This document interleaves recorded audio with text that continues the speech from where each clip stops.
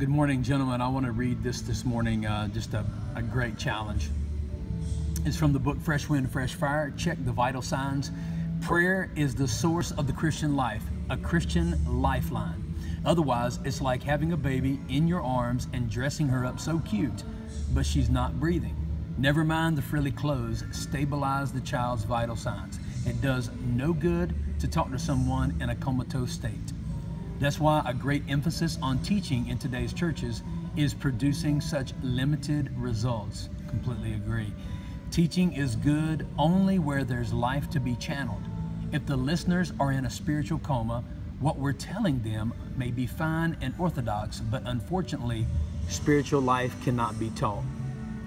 Pastors and churches have to get uncomfortable enough to say, we are not New Testament Christians if we don't have a prayer life. This conviction makes us squirm a little, but how else will there be a breakthrough with God?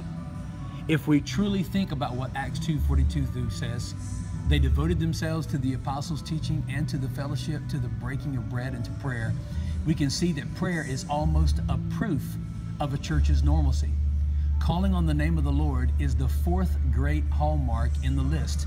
If my church or your church isn't praying, we shouldn't be boasting in our orthodoxy or our Sunday morning attendance figures.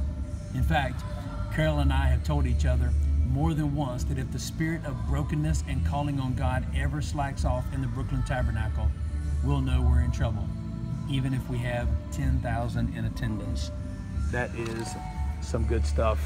Great challenge for us as men to be prayer warriors, for our families, for our wives, for our children, but also for Radiant Church and for the community we've been called to reach.